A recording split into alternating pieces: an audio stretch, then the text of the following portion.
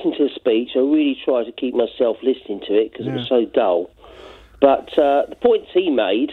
Dull in delivery? Well, yes, but that could have been a speech made by Jeremy Corbyn with sincerity. There's no sincerity in it. Right. It was just he thought what people wants to hear. Right.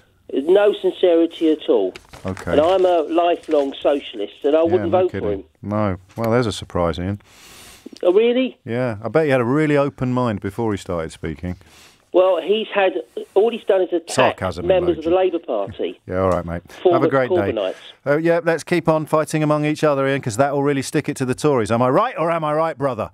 That's what he's been doing. Come on, comrade, let's keep fighting. Let's go after him, because that will really teach Boris Johnson a lesson. Come on, comrade Ian, tell me again how awful Keir Starmer is. Well, he could have pulled up the government on points without being opportunistic. Right, an example of that?